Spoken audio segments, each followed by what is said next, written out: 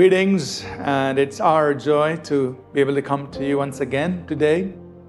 This week, our daily devotionals have been focusing on the subject of marriage, and we're just reminding ourselves of what the Word of God has to say on this subject, especially from the perspective of somebody who might be preparing for marriage. And for those of us who are already married, may this come as a gentle reminder of the good thing that God has helped us enter into. Part of preparing for marriage is our readiness to love somebody else. In Ephesians chapter 5, verse 25, the Bible says, "Husbands, love your wives, just as Christ also loved the church and gave himself for her." Now, this is a very strong instruction to the husband. And if you're somebody who is considering becoming a husband, getting married and becoming a husband, this is a powerful instruction. It says, "Husbands, love your wife." And it tells us in what measure and to what extent. It says, "Even as Christ loved the church." So the standard the Bible is presenting to the husband is, gotta love the way Christ loved, to the extent that Christ loved, and in the same manner that he loved. And that's a very tall order. Because if you really take time to think about it, very quickly we'll mention a few things, but we recognize that Jesus loved those who didn't love back. Jesus loved us when we were still sinners, when we were wayward, when we were unlovable, when we were enemies. He still loved. Jesus loved to the point he sacrificed everything. Jesus loved to the point he humbled himself and became a servant.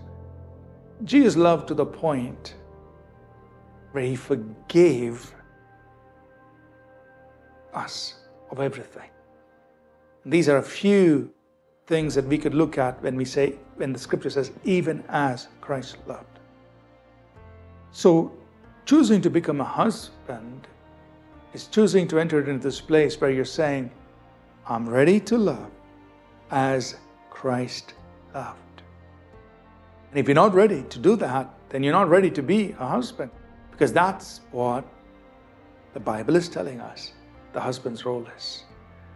This is not to scare us or frighten us, but this is to tell us that we are being given a privilege to imitate Christ as a husband in our marriage.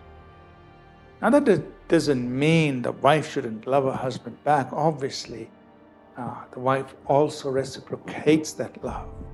So while the subject of Ephesians 5:25 is the husband, the wife also imitates Christ and learns to reciprocate that same kind of love, so that marriage then can be established on Christ-centered and Christ-like love between the husband and the wife, the man and the woman who have entered into this holy state of being married. So, a very important preparation is ready to love as Christ loved. And if you're married, that's the gold standard. That's what we are called to do toward our spouse, to love as Christ loved. And if God has given us this commandment, then God will give us the grace and the power to fulfill it. So we look to God and say, "Lord, help me do that. Because you commanded me, you will empower me." Let's pray. So Lord, we ask that you will empower us to love as Christ loved in the marriage you've placed us. For those preparing, help us to be ready to love even as Christ loved. In Jesus' name, amen. Thank you for tuning in to Living Supernaturally. For more resources to strengthen your spiritual walk, please visit apcwo.org.